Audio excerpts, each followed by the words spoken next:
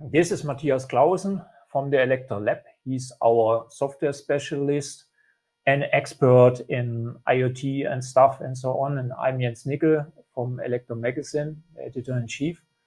And today we focus on the Internet of Things. Yeah. And on first step inside the Internet of Things. Yep. So we will talk about the real basics you need to know, because there are a few common things you will, whatever you use, come across. And as you may have read from the webinar's name, we will use the ESP32 and also the ESP32C3, the new one of the new ones for the connectivity of small embedded devices. Yes, and maybe you are electro readers. We have at the moment at the newsstand sales the May-June edition. And there is your brilliant cover project in there. Yes. Or with already two ESP32C3 talking with each other. And today you can demonstrate something here on the table. Yeah. I've prepared a few slides. Okay. So, is that one? There. So, yeah, I think for the ESP32 and the IoT, the subtitle is Let's Talk MQTT and JSON. And we will come what it is later. Let's have a first look what we will use today in terms of hardware and what you can expect. So IoT, what is it? I think that's something we should briefly talk during this webinar. I mean, if you say, yeah, IoT, it can mean many things.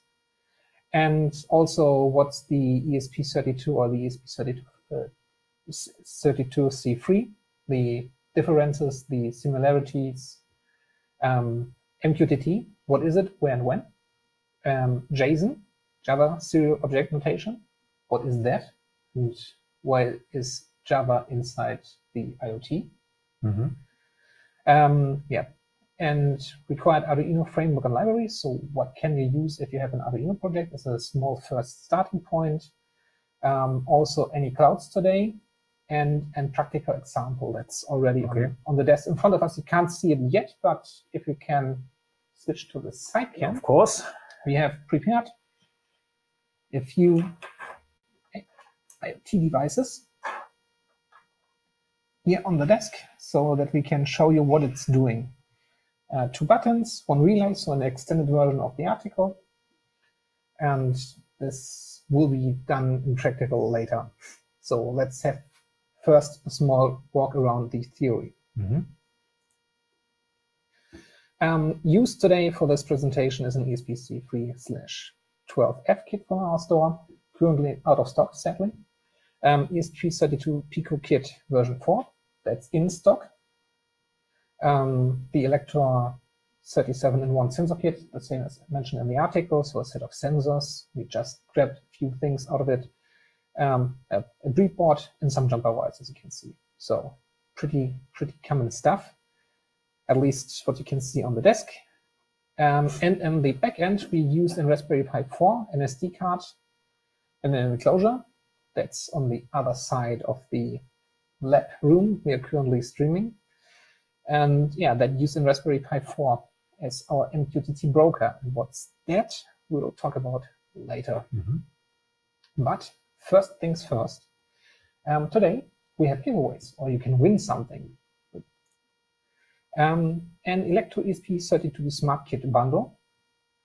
That's our first prize. And one winner alone, that's boring. So we have 10 ESP32 Pico D4 kits.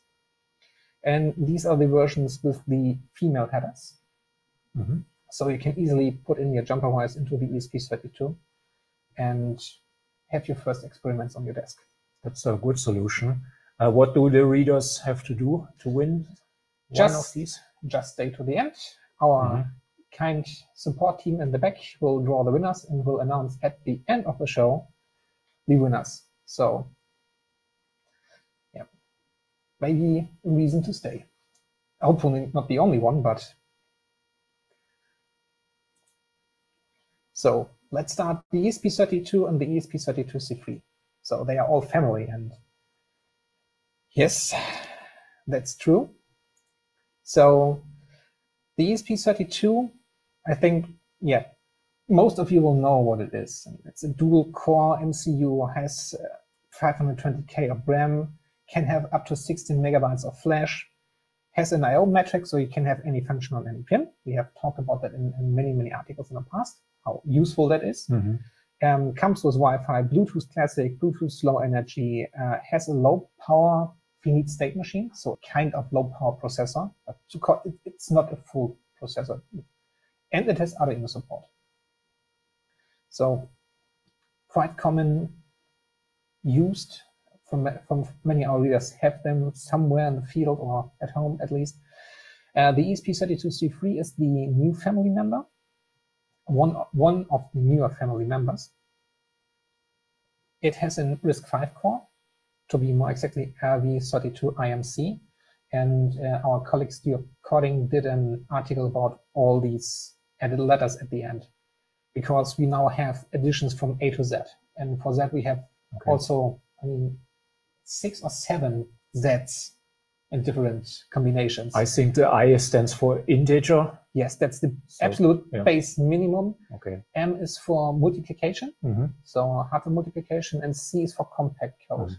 So this is you can see it like in if you want to compare it, something like in Cortex M plus on steroids.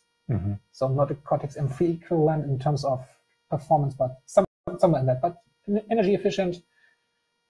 But I think most of our readers won't see a difference, because it's all Arduino programming. So you have the same libraries, the same commands, functions.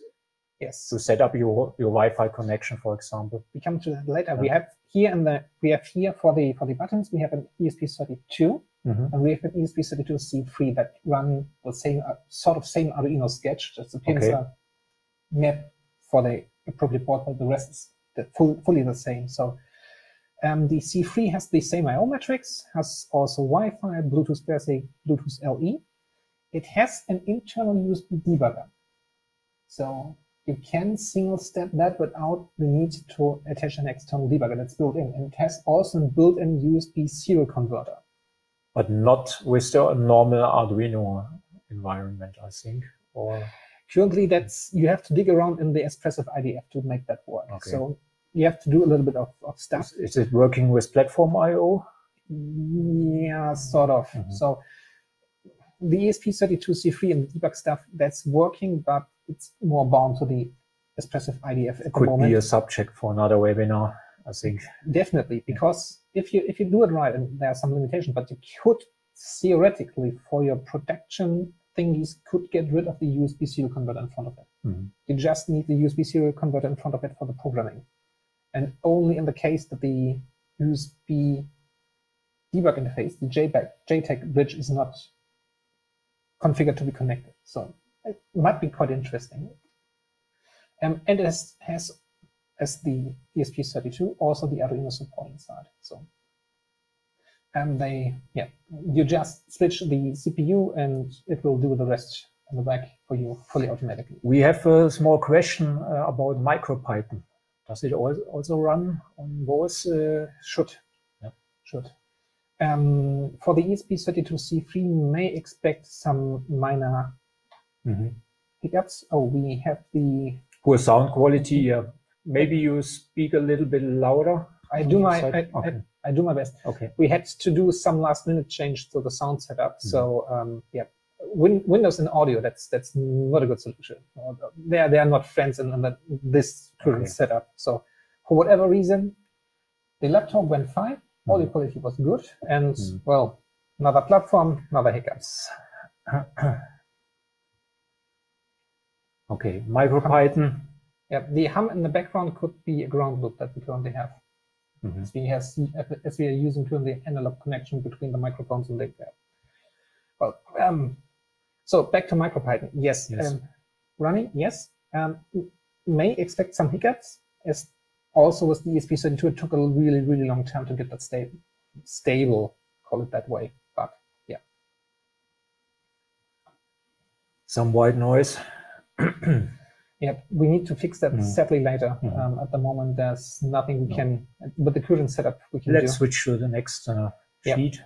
So these are the internals. You can see they look similar, and they have a lot of stuff internally similar. And interestingly, some components that are not that often used, as I said, there's the USB debug stuff, and the ESP32 is the finite state machine, the low power CPU. And the C3 shares a lot of the peripherals from this, we call it bigger brother, the ESP32. So it's quite nice. You have the same features, same feature set. The 32C3 is cheaper. So ideally for IoT devices that you will put millions of in the FIF. And it's intended as an ESP8266 replacement.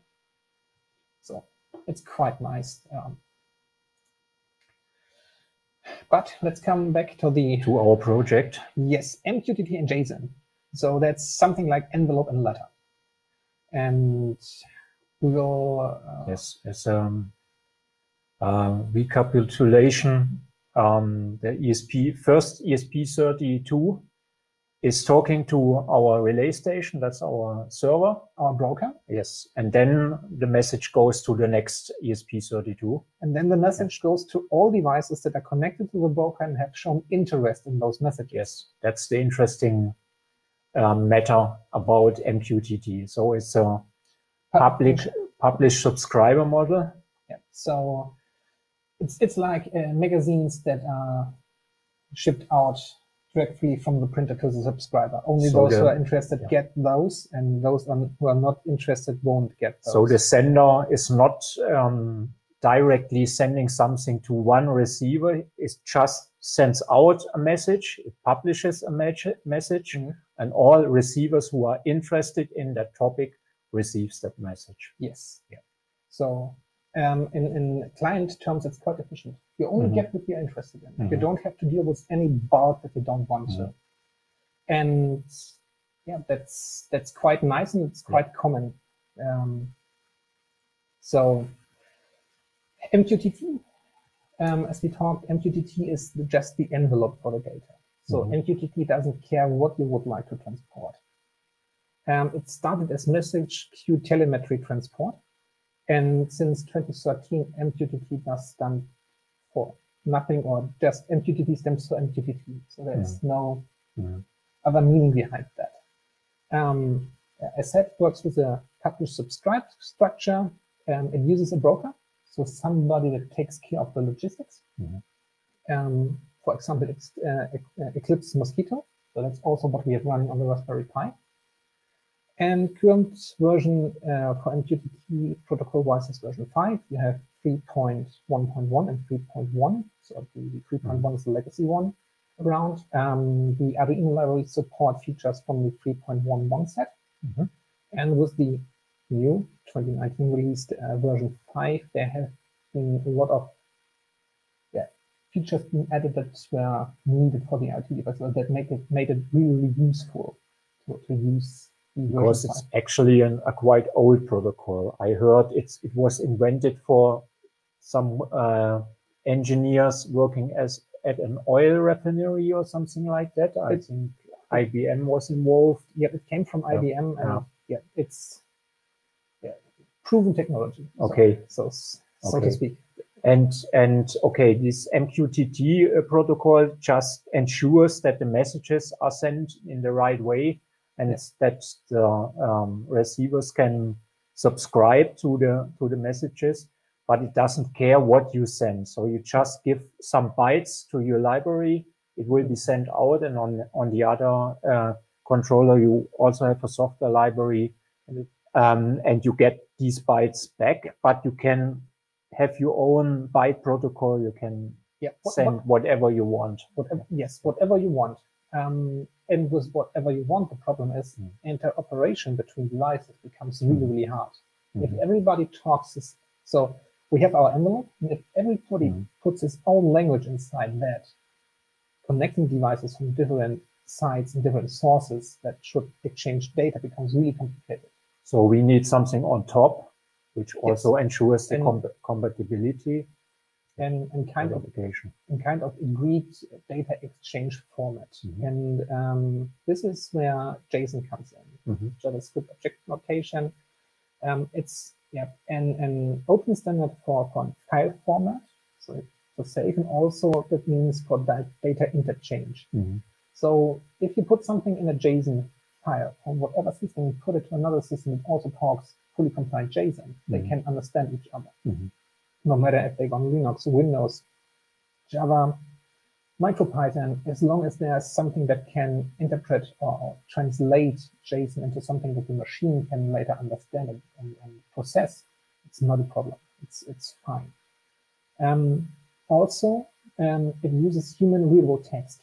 So you don't have a kind of binary gibberish around with just a few bits written around. You have actual text that a human can read and also debug. That's, of course, an advantage. So here you can see in the example, how does it look like? You always have properties and the data. So, for example, ESP32, that's the data belonging to the property MCU. And so on. And the interesting thing is you can see that there are strings inside, that there are, for example, the core count doesn't have the quotes on top. So that means that's an integer. Or for the USB, you have the true or false that will translate back into a Boolean. So that's quite nice to exchange data that way. Yes, and that's why it's called object notation, because you can unpack it on your processor in an object with properties and data again, and the other way around. And it's not just like used by the IoT devices, but it's also one of the core technologies for the current websites and then web data exchange. Many things are exchanged using JSON.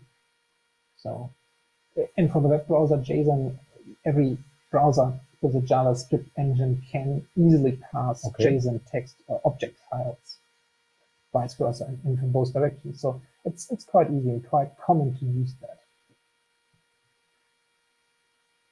So where are we? Next.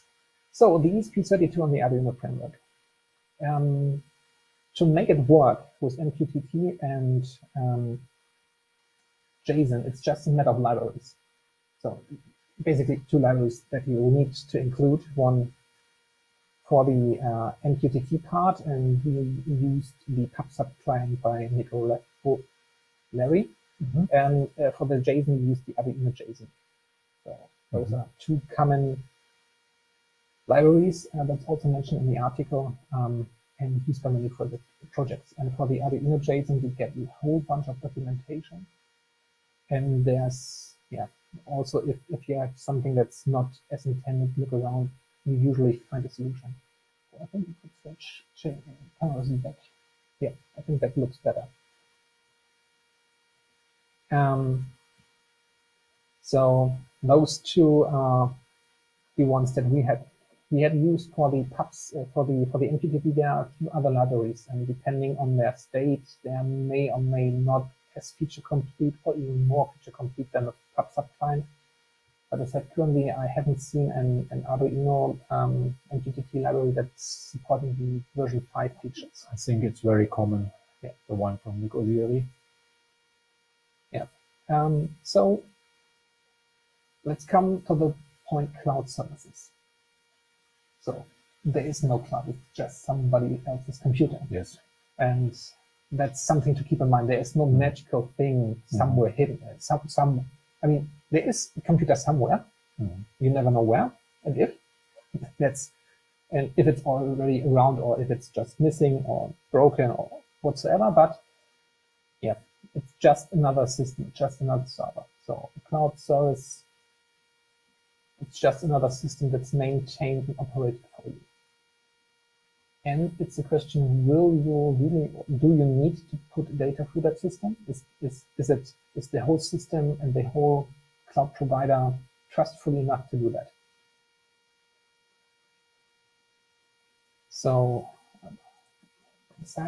the common ones that we have is the Amazon AWS, Microsoft Azure, Google Cloud.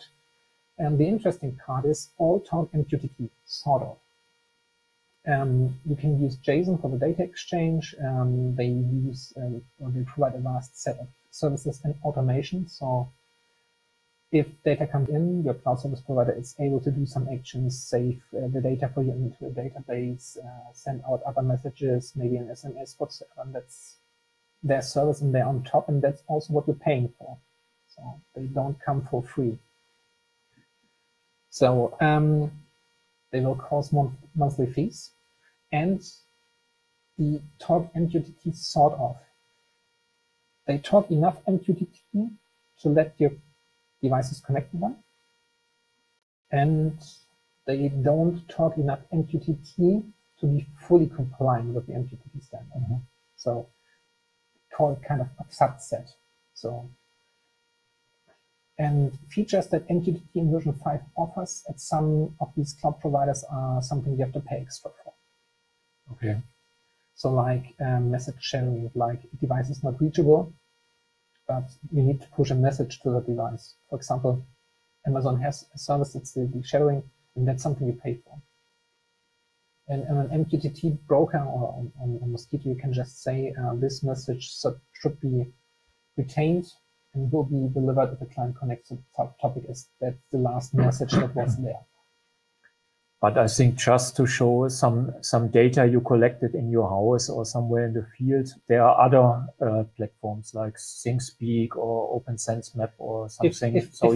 If you don't have to go to these big companies. No.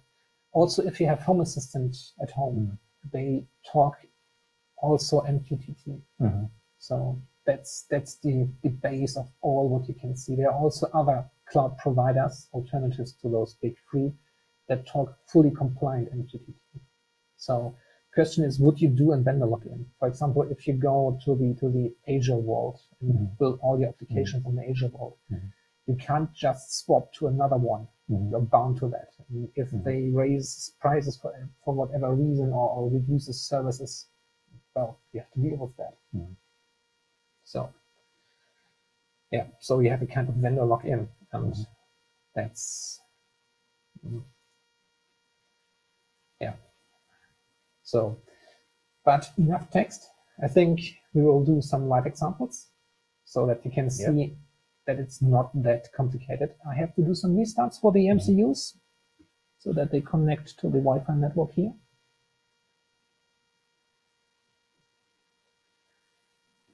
So that's okay. This one is also, it should be also okay. Yeah. So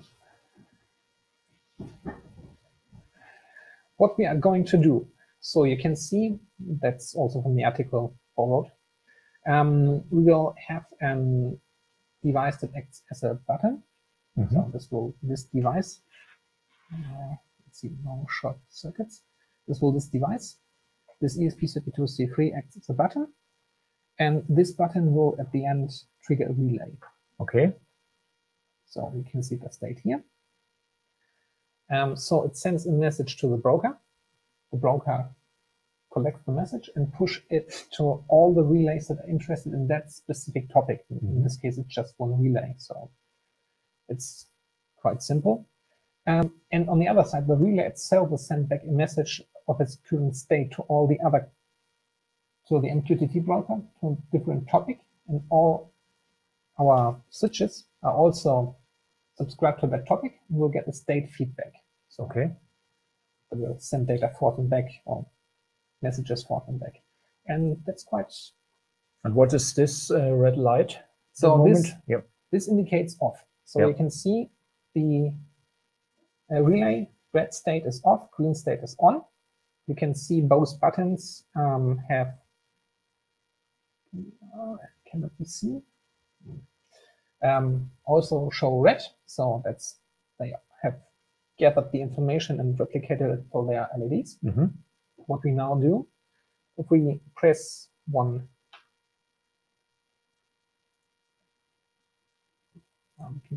if we press one button, the state change will be transmitted.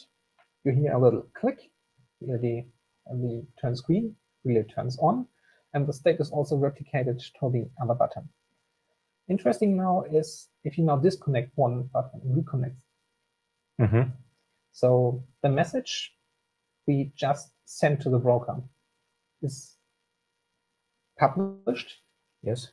And as said, on other services, you would have to have an extra fee to retain messages. And I've said this message should be retained on our Mosquito broker. So if we disconnect, never do live stuff, our first button and reconnect it, will take a second.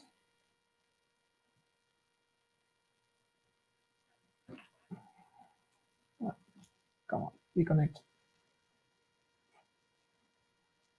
It will grab the last message that was there. So it's connected and the broker says, hey, for the topic you are currently subscribed, I have the last message for you. Here is it, take it. So that's quite nice. Yes, that's a cool mechanism of the MQTT model. And in version 5, you can also say how long a message should be valid. You can say, okay, I see. This is a message, this is my last status, and it's valid for 1 hour. So it will be delivered for the next 60 minutes to all new connecting devices. And after that, it doesn't retain. But that's a version 5 feature. So yeah, quite simple. And yeah, sort of quite simple. So we can. Cool. The nice thing is we can add more buttons. Yes. It's just and also more relays, of course. Yeah, but then it gets complicated. Because which feedback for which button will you have? If you have multiple relays that send feedback, then at that point every button needs to connect and subscribe to the topic for that certain relay it wants to control. If you want, you can control multiple relays that should all have the same output. You can do that. But at the end, the question is, who's sending back what data, and at what point do you need some intelligence in between? And intelligence in between, the easiest way to do it at home is using Node-RED, for example. So that can also be connected to an MQTT broker. You get the messages, can pass them, and get a little fun with that. So.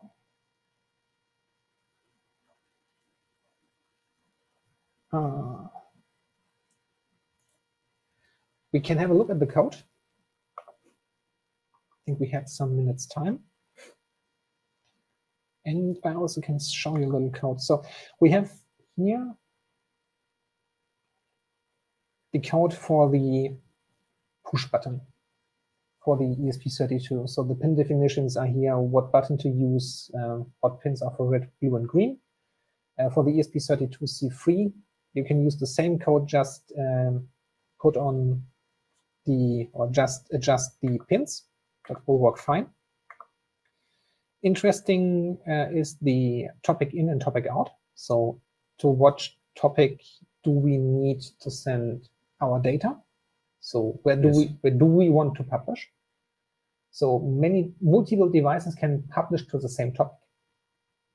And multiple devices can also subscribe to the same topic. And we are also subscribing to the topic relays. Little bit of definitions, and the whole magic we are doing is, that's the reconnect. So this is a call. This code segment is a callback. So whenever we get a new MQTT message, this will be called if for a topic we have to subscribe to, and then we can process the message itself. The message itself, we know, is JSON, so we do the JSON parsing. JSON parsing for the Arduino. If somebody is interested in stuff, how JSON parsing, sending and putting away or around that, may leave a comment, or then we can do an webinar made for that. So that's actually the interface to your MQTT library. So the MQTT library will call this function when it has received one message. And as you can see, you will just get the payload, the bytes in one row. And just the length. So how many bytes you can read from that. And then at the end, you have to construct whatever you've sent back to something that the MCU can understand. And I know that's JSON. So I will just grab all my data, do the deserialization, and then can run around the code and just say, okay, give me inside the document, there's something called state, and give me please the value of that. Okay. So that's quite easy. The code is also online on GitHub, besides the article. I think, yeah. I can see we have one interest. So if there are more, please let us know. The interesting thing is, if you don't have an JSON, if you don't need, or if you're just sending data and it's just simple data, you can also skip the Arduino JSON library completely and just do a little bit of string operations. But that's a completely different topic. That's not for today. Yeah, and also sending data is quite simple. We will just construct a JSON document, hand it over to our MQTT client, say what topic we want to talk to, and just send the bytes as they are. And in theory, you don't have an... Yeah, there are some questions in the chat. So pub is server and sub is host.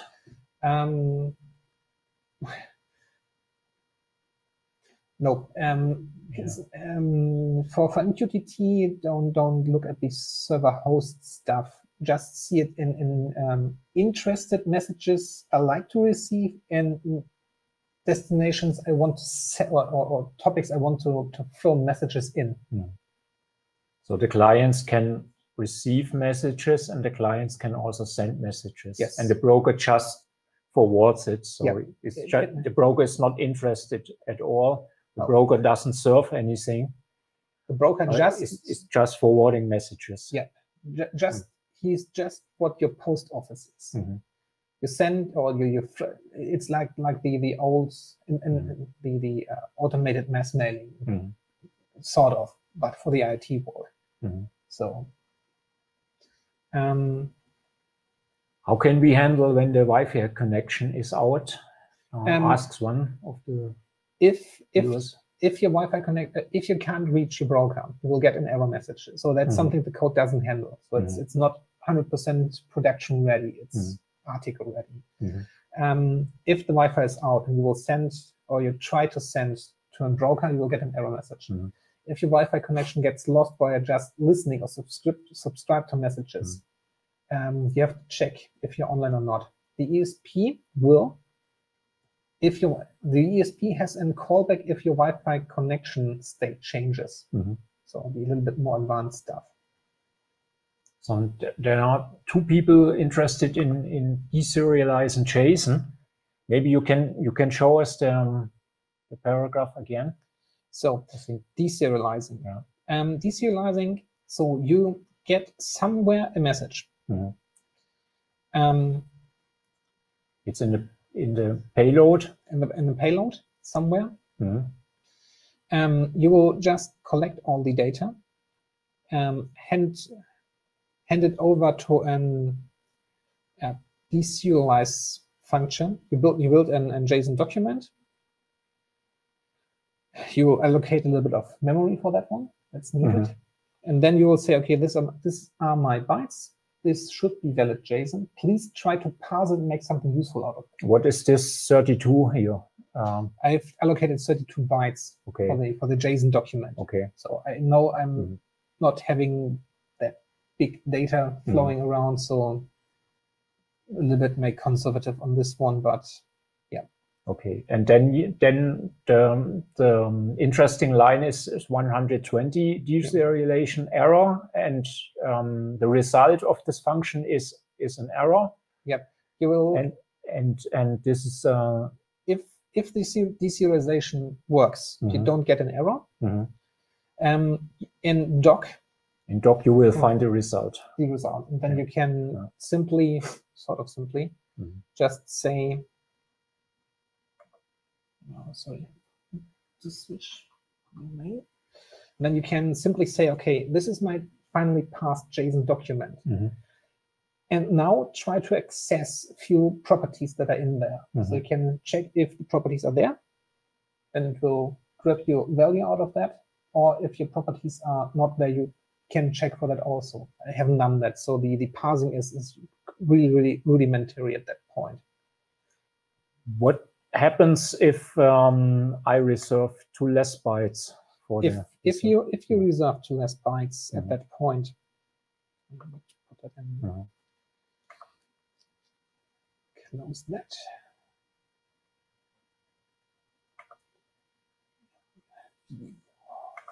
So let's say you reserve two less bytes. Right? At this point, you will get an error. So the error depends. It's not just a true or false, but you get an error code like out of memory, invalid JSON, or something else that's happening. So you can pass for that. Currently, I'm just looking, is there an error or not? So it's quite simply done at that point. So you can do a lot more sanity checks. Yep. There's another question. Do you recommend some literature about JSON, or are there some interesting websites maybe? In the article, we have shown the JSON.org page.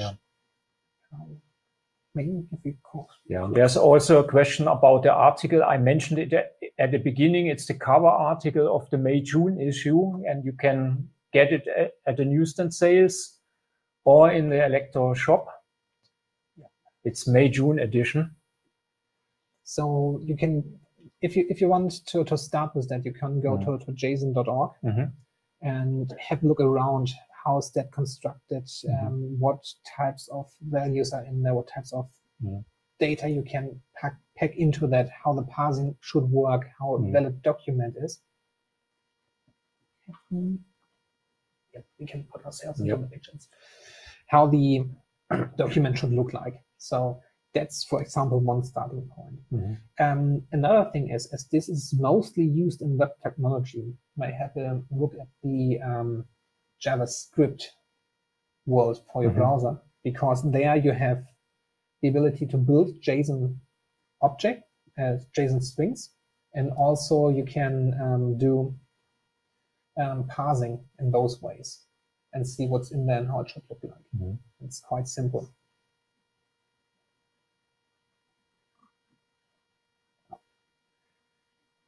So let's switch back to the, so that's how it should look like. And for parsing a JSON document in Arduino Uno is sufficient. That's working. You shouldn't throw megabytes of JSON documents into that machine, but of course, for small JSON strings, that's fully sufficient. And 3 to 8, that will run. Don't expect, I said, memory constraints and processing constraints, but you can do JSON on those machines. You don't have to have an ESP32. And the nice thing also is, and that's why we used it also in the past, if we have, for example, a web application running on your ESP, exchanging data over JSON between your browser and your ESP, for the browser part, that's quite simple, and also the ESP can read it, porting back. So that's also quite nice. But that's not fully focused on the topic. But as I said, if there are wishes on that one, we can do it in a course, training, webinar, whatever you like. Or maybe just join us for the next lab talk, if you like to. Yes, we can feature it in the lab talk on June the 30th. Yep, after the embedded world. So we will bring back some news from the show. Yep.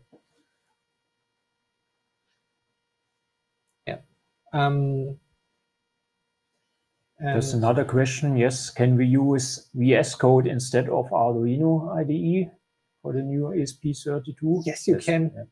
Yeah. Not officially supported, but editor-wise, it's it's like a bicycle and a rocket. So completely, yeah. I mean, the how to put it nice? The Arduino IDE is not the best in class editor you can get. That's for sure.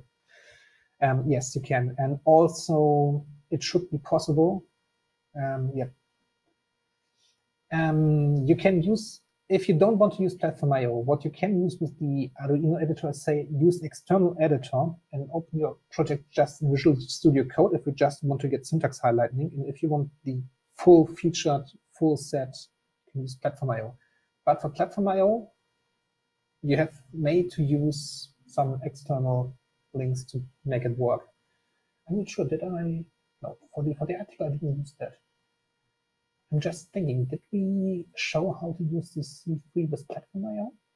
I'm not sure. In the first webinar, we talked about Platform IO. Yeah, I did the ESP32, and I think I mentioned the C3. I think, but webinar, Platform IO, coding with Visual Studio Code, somewhere back in the, if you see it on YouTube, somewhere back in the playlist, yeah, let's mention that. It's working, but with the Arduino framework, yeah, sort of. Maybe some rough edges left.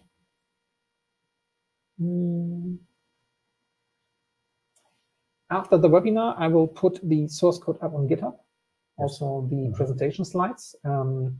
Usually I would have done it a few hours before, but due to some unforeseen timing constraints, bank holidays, that has not happened. So after the webinar, the material will be around, so you can have yourself a go with it.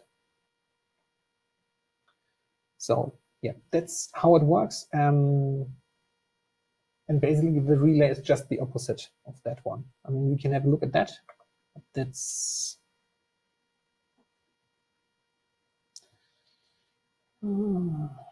that should be that one.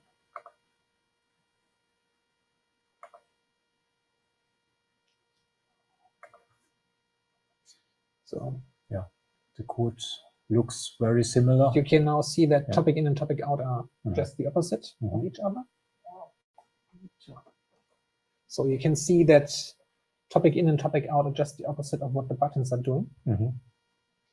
For this relay, it has 2 pins. That's left over from the small circuits guide. Didn't make it into the small circuit guide, so maybe it shows up on one later. But yeah, you can see in the end the same structure for the connection.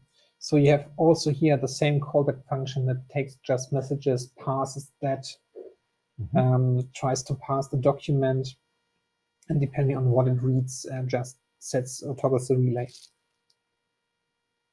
And if it has toggled the relay, it will send also JSON document back with the current state. So just the opposite of what the buttons are doing. Also nothing special, but runs nicely on an ESP32 or ESP32C3. Okay, so I think timing-wise, we are better than the last time. Yeah, there's a last question. Why do we have to use JSON format? We could just pass strings on and off. Yes, of course we could, but then it wouldn't be so flexible. Yes. So if you use your own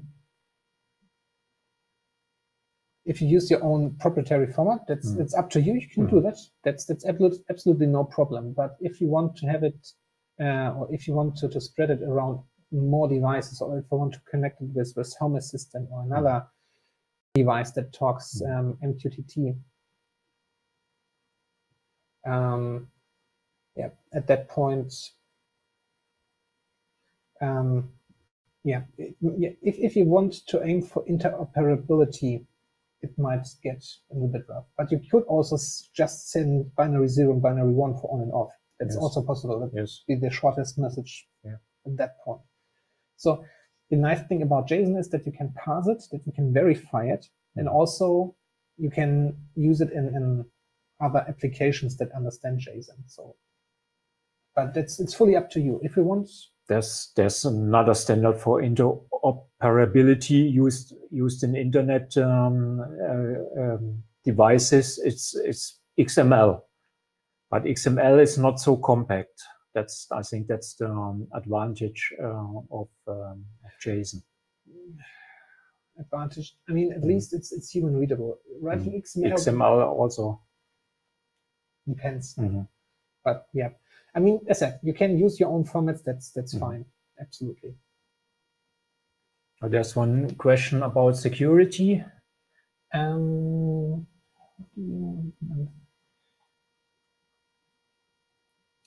If you're using MQTT, if you're using it outside of your lab, yes, TLS is the common way. So most of the MQTT brokers also have TLS and SSL packed on top of it. So yes, that's the usual thing. You can use certificates with the cloud providers. You have to use certificates and TLS for the data transport.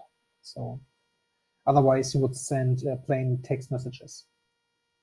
So that's the recommendation, rolling out certificates. But if you're doing certificates, debugging problems with the certificates can be a real pain, especially with the ESP32.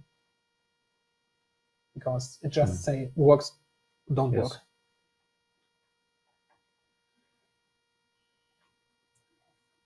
So, yep. I think we should come to an end. We have 10 minutes max, 11 minutes max left at this point. Let's go back.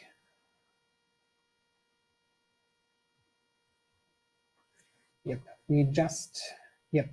So those of you that have won will be receiving a mail after the show, as seen on the chat.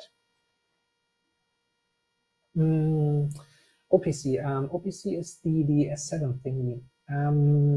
Yes and no. For OPC, I'm not 100% sure. I just have to connect to one OPC server once, way back in my days, but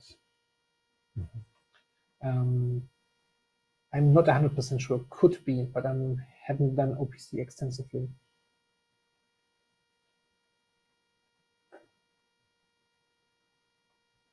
So last slides. Let's see how it works. We have some additional literature. So as ever, the Electro webinar page.